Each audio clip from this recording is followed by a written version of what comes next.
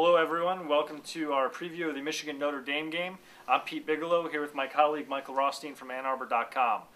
Mike and I were just talking about the key matchup this weekend, and we're both in agreement that the Michigan secondary versus the Notre Dame receiving corps is going to really hold the key to this game. Mike, what are your thoughts on Notre Dame's offense? This is a much different team than Connecticut. I think everybody knows that. It really starts, not with the quarterback, Dane Chris, we'll get to him later, but with wide receiver Michael Floyd. Floyd killed Michigan last year. Go watch the film if you don't remember. When he was healthy, he was the biggest key to why Notre Dame was in that game. He is taller, he is faster, and he is better than any cornerback Michigan has. And he will be the best wide receiver they face all year. And then beyond worrying about him, you have Kyle Rudolph, who's maybe the best tight end in the country. Remember Iowa's Tony Malecki and what he did to Michigan last year. He killed them on the seam route.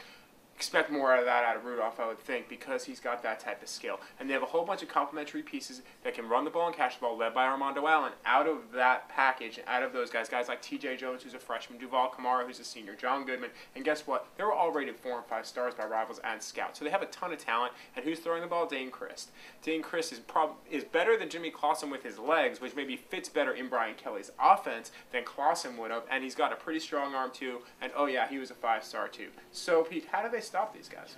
That's a good question, Mike. The secondary at Michigan took another hit this week when backup safety Vladimirian decided to leave the team and transfer.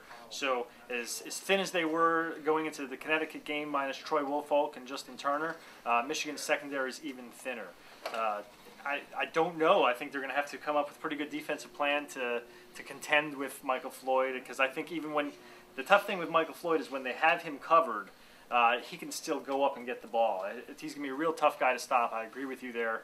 I think Michigan's going to have to play a lot of nickel packages, maybe just to kind of take away the receiving threat and give up a little bit in the run game there.